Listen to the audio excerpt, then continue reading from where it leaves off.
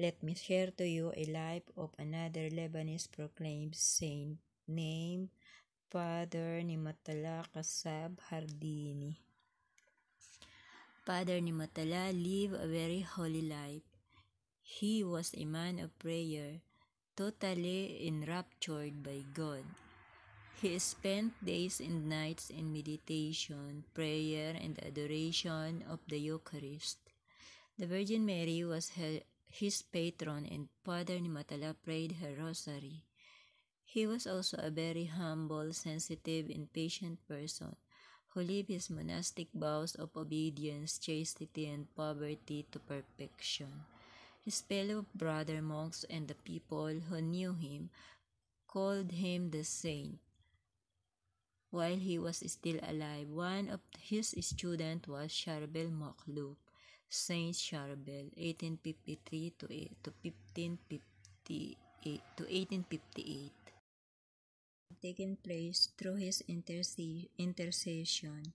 These include the raising to life of a Muslim child whose mother claimed had died, the healing of a person with a neurological disease, the restoration of sight to a blind person, in the curing of a person suffering from cancer.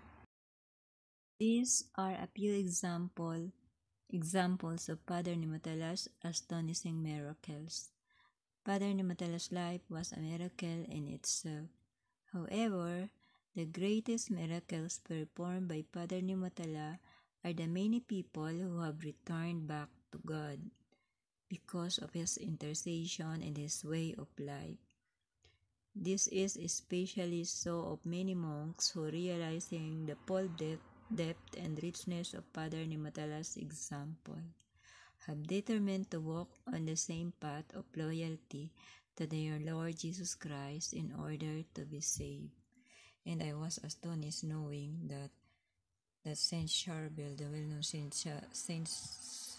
Lebanese saint in Lebanon also, is his student. Really.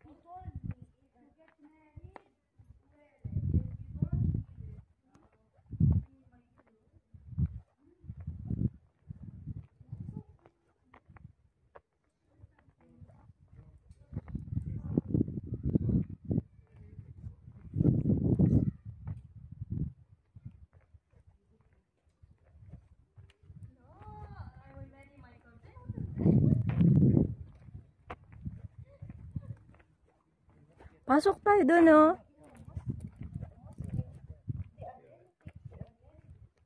Nimatullah died in the monastery of Kipan on 14th December 1858. He died holding a picture of the Virgin Mary, his last words being, "O Virgin Mary, between your hands I submit my soul." Father Nimatullah's death witnessed a heavenly light illuminating his room in an aromatic smell which remained in his room for a number of days afterwards. Monks opened Father Nimatullah's tomb, and to their surprise they found his body had remained incorrupt.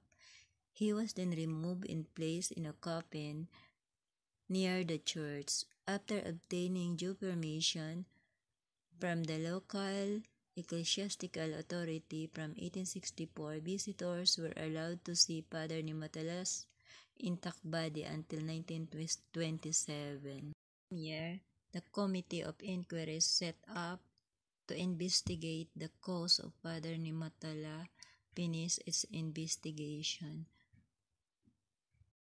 declared venerable on September 7, 1989, at the behest of his beatitude Patriarch Nasrallah Peter Spear.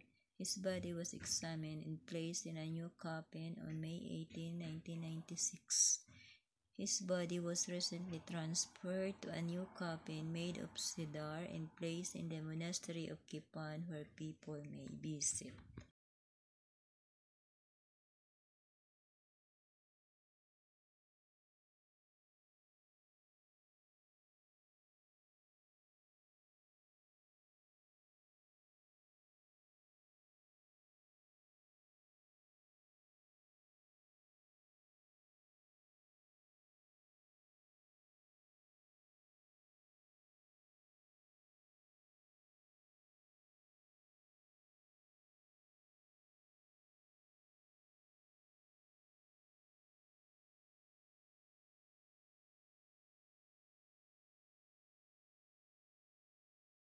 His body was reburied in the carving wall of the monastic cell, being transferred to a little chapel where masses are celebrated for visitors.